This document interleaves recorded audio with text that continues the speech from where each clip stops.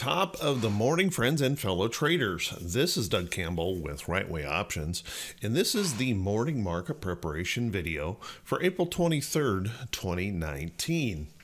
So my goodness, everyone, today is all about the earnings.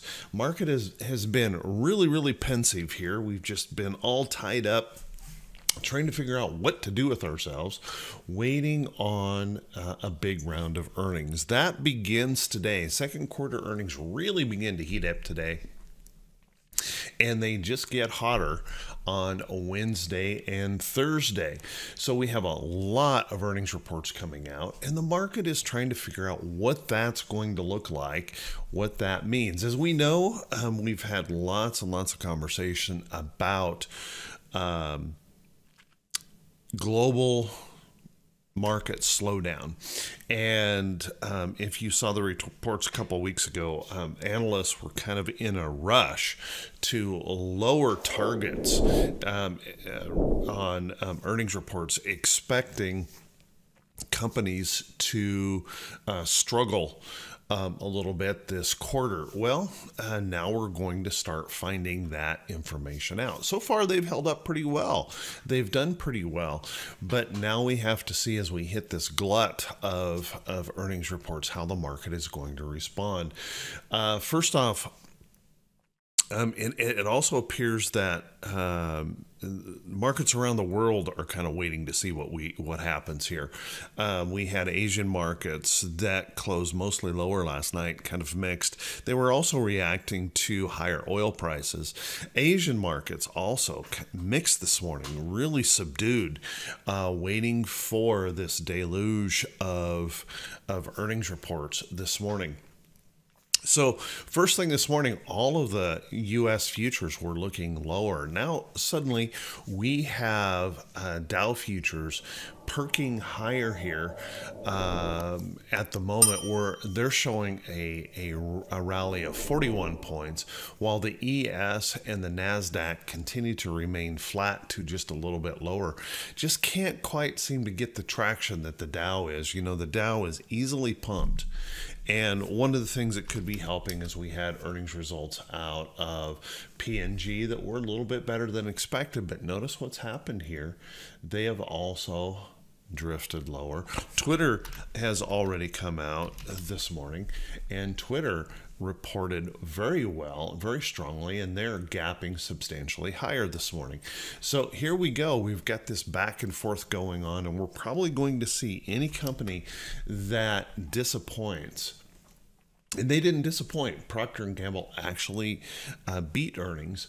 But if a company comes close to disappointing or disappoints, expect a massively painful reaction this season, just because everyone is so worried about the potential of poor earnings. You could get a big reaction. So be careful around these earnings reports. Let's take a look and see what's going on here in our indexes. First off, we have to take a look at the technicals, and one of the things that I always do is I try very hard to set aside any bias I have in a trade. Obviously, when you're in positions, you are biased, but I try to set that aside, and I just want to look at the technicals of the chart and get an idea of what I need to be paying attention to. First off, I can look real quickly here, this line that I've drawn, and see that we've broken through this little downtrend right in here, and we're holding above it so far, proving that we can hold it as support. We've also broken through this level of price resistance, and so far proving that we can hold that as support. If we take a look at a current trend, you can see this nice little trend going up here. We're still holding on to current trend and looking pretty good there. Just a consolidation, looking pretty good there. So personally, I think what the market wants to do, the market wants to start moving up and attacking these highs. They want it so bad they can taste it. They really want those high prints up here. The question now becomes, can earnings provide enough of a lift to get us up there? And that's what we'll have to watch, wait, and see. Right now, Dow futures are trying to push that higher, but we're not getting follow through from the other indexes, at least at the moment, trying to show that bullishness. So you can see this morning, Dow looking to gap up toward this high of a couple of days ago. And that's where we are at the moment. We'll have to wait and see if that turns into a pop and drop, or if we actually get follow through buyers to push that up after the open. Let's take a look at the SPY. SPY actually in a really good position here. SPY holding up quite well. You can see we're struggling just a little bit with some price resistance right through here. There's that price resistance. We popped through, pulled back, but still we're holding in this trend. Everything looking good, and it really isn't going to be that much of a push to come up here to test these all-time highs. The question obviously is going to be, can the markets prove to have enough good earnings results to make that occur? I think it would be really disappointing to see that not occur. I think they're going to try really hard, pull out everything that they can to reach up there. But just keep in mind, we could see some significant volatility as that continues to they continue to grind and hold on to this. What's interesting to note, I think, is right now there's no bearishness in any of these indexes. We can't seem to get the bears at all inspired to do anything. So everyone appears that they want the market to go higher. Now, there's danger in that as well, and that's called complacency. If, for example, earnings don't produce what we hope that they will produce, all of that complacency could come out of the market really quick with some fast selling.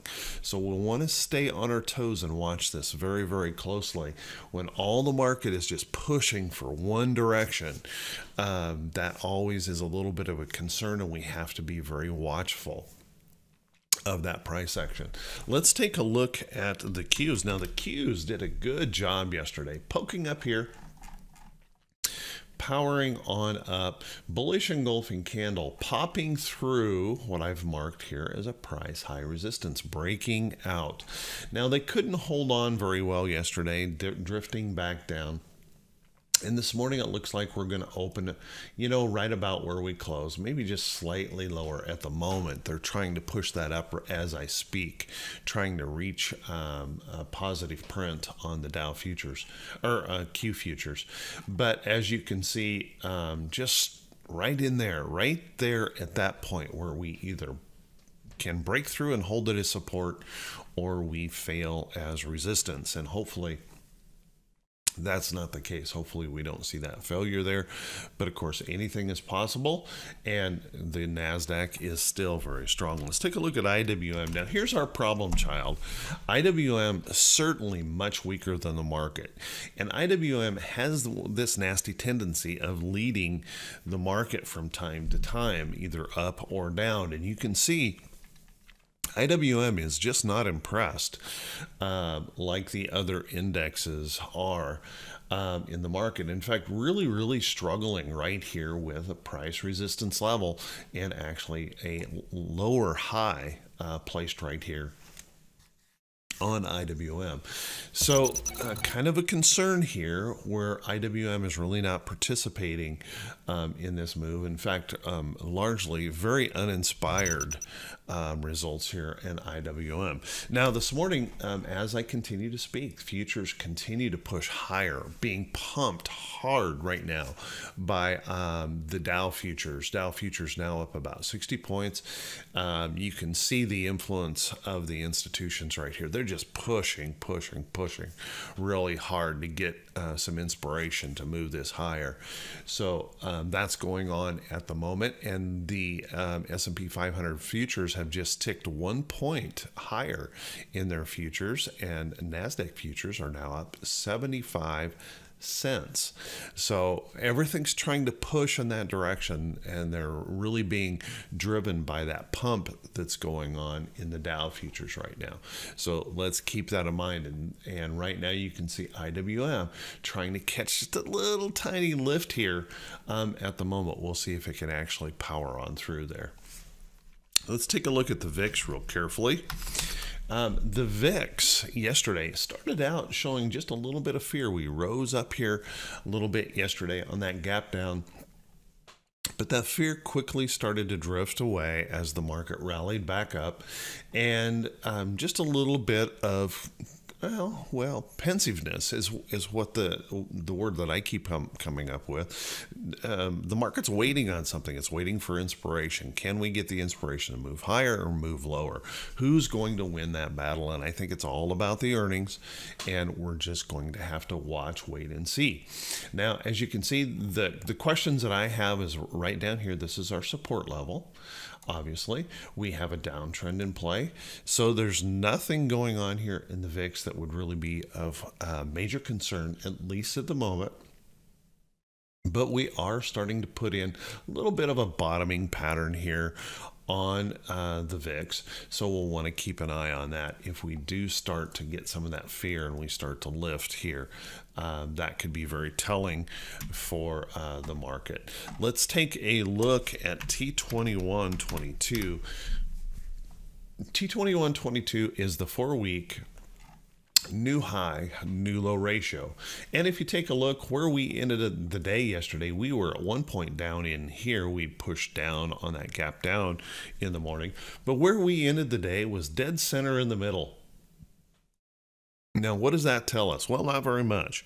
It tells us that we have plenty of opportunity to move higher. Also tells us we have plenty of opportunity to move lower. Remember, the T2122 indicator is really the best at telling us when we've reached, reversal zones where we've kind of stretched ourselves a little bit too far. We have overbought or we have oversold. When we're down here in the middle, all it tells us is we have the potential to go either direction. And once again, I'm going to say it, it's all about the earnings. It's only going to depend on how the market reacts to those earnings reports. Okay, we'll have to keep an eye on that. Let's take a look at our economic calendar today. We do have something of concern on our economic calendar today. Whether or not we'll get much reaction on this, I don't know. If you noticed yesterday, we had existing home sales. I'd mentioned that. And existing home sales actually came in weaker than expected, which was disappointing simply because we've had interest rates going down, and that didn't spur a big wave of existing home sales. So that may add a little bit of weight or concern when we wait for the new home sales report coming out at 10 a.m. today. That could really move the market. If we happen to miss on new home sales as well, missing on both could definitely move the market a little bit. So we'll want to keep an eye on that at 10 a.m. Eastern today. Other than that, there's not much here on the calendar to really move us around. We'll just have to stay focused there and pay attention to what that report might say about the health of our economy. Let's take a look at our earnings calendar. Our earnings calendar, by the way, it's something I can't show you here. Our earnings calendar, we had a large number of earnings today, and we still have over 109 companies yet to report. We were about at 180 companies reporting today, and they've been rolling in really, really fast and furiously this morning, cranking that out. And as I speak here, guys, the Dow futures are up 56 points. ES is now up. ES futures is up, which is the S&P 500, by the way, is up 1.25. And the NASDAQ futures are also up 1.25 points. So just kind of pushing, trying to get that positive print to come here in the market this morning. So as those earnings roll in, we'll want to kind of keep an eye on that. I know one that, let's see, Coke, looks like Coke has reported. Take a look at Coke. Coke got a really nice report. That's going to help the Dow and moving up really nicely. So Coke had a really nice report here, firing up higher, looking really, really good here at the moment. On its earnings report. So lots of those earnings rolling in. We're going to have to stay very, very focused on that. And just keep in mind, we've got a lot of earnings coming. We're going to have to be really focused on those as we move forward. So with that, everyone, hey, I want to wish you all a fantastic day, and I want to wish you great profits. If this is the first time you've seen these videos, do me a favor, click that subscribe button on YouTube. Also click that bell icon to make sure that you're notified when I post one of these videos. And by the way, I post a morning video every single market day, as well as a bunch of free training on the site. So please check out the videos. Also, do me a favor, click that thumbs up button and leave a comment. Every one of those thumbs up buttons and comments makes a difference in how many, whether or not YouTube will show this video to more folks. So everyone who does that, I truly, truly appreciate it, and it helps me out a lot. Thank you for that. I do appreciate it. Also, please click on that share button and share this video over on Facebook or YouTube or I mean your Twitter feed or wherever you might use social media. Please feel free to share this video with any friends and family. So with that, everyone, let's take a look at a few charts that are really setting up that could be potential trades to pay attention to. You know, one of the stocks that I kind of looked at yesterday was Shopify. Shopify following through yesterday, a really nice move. If I back this up, I'm going to show you this is all-time highs here in Shopify. And we had this beautiful pattern here where we consolidated for a period of time and then breaking through, holding it as support, and right here was a good buy signal that followed through yesterday. Shopify at blue sky highs, so we want to watch this for any rest or pullback in this chart for potential trades. Really good possibilities as that moves on up. It's looking very strong, looking very good. Let's take a look at Apple. Apple, just full disclosure here, I am currently holding Apple. Apple is looking very good, showing a lot of strength, and you can see Apple this morning is looking like it's going to open about where it closed, but holding a very nice pattern. And all of these little pink lines, if you don't know that, if this is the first time you've seen this, all of these were price alerts that I've set on the chart, and you can see this beautiful trend. And all I'm doing is watching this trend and looking for the next entry into those trades. And we're up nicely in this position right now on Apple, and it's looking very, very good for more upside. Kind of keep in mind that every trade that you're in, you're going to have to pay attention to that earnings report. So keep an eye on those earnings reports. We want to be careful not to chase around earnings reports, but to either be in before or wait for the earnings report to occur and then take a look at that trade after the price reaction has occurred. Let's take a look at some other trades. Oracle. Whoops. Oracle is a beautiful chart, looking great here. You can see we just have this beautiful price pattern here, breaking, moving right along in this trend, breaking through price resistance in here, and then just continuing to move on up. So we have this beautiful pattern here where we move up, pull back. Buyers are stepping in right in here. We have kind of a buy signal right in here, very close to trend. Oracle looking good, and let's keep in mind that Oracle doesn't report until 6/18, so there's plenty of time for upside potential in this. And as you can see, this is a big breakout in Oracle, and pulling this back, this is a really important breakout, and so that could certainly send us higher here. So Oracle looking very, very good. Take a look at Cisco. I mentioned Cisco, I believe, yesterday.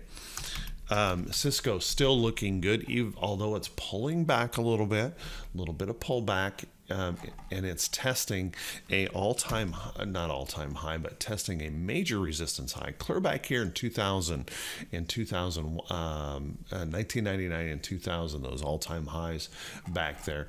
And we're pushing up here toward these resistance levels. So keep an eye on that.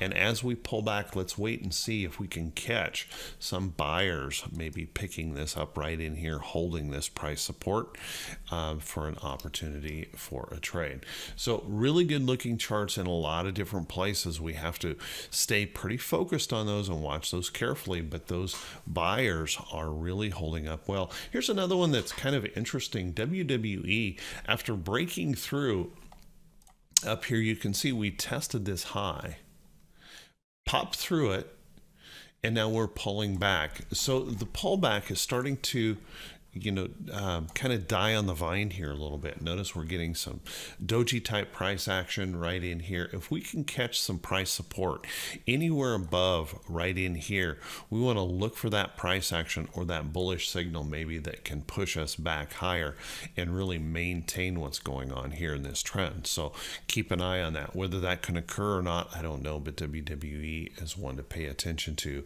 possibly as we move higher.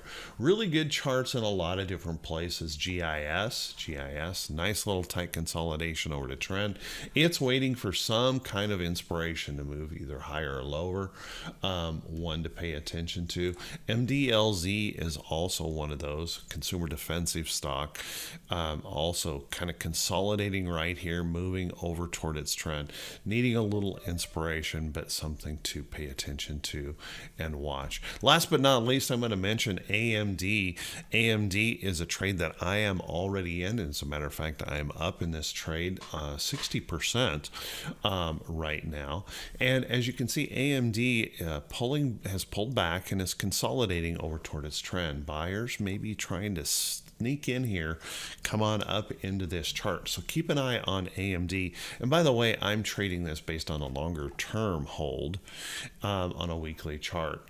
And even that is a very beautiful chart. So as this consolidates and moves over toward its trend, let's watch and see if buyers can pick that up. And keep in mind, this is going to report earnings on 4/30 as well. And oftentimes we see stocks rally just slightly toward earnings. So with that, everyone, hey, I want to wish you all a great day. If you're struggling as a trader, please dig in and study really hard. Don't give up on yourself. Work really hard on your trading. If there's something we can do to help, please watch the videos. There's lots of free trading on things that you can do to help improve your trading by being more of a price action reader rather than chasing around and overdoing it with indicators. Everyone, take care of yourself. Have an awesome day. We'll talk to you very soon, bright and early on Wednesday morning. Have a great day, everyone.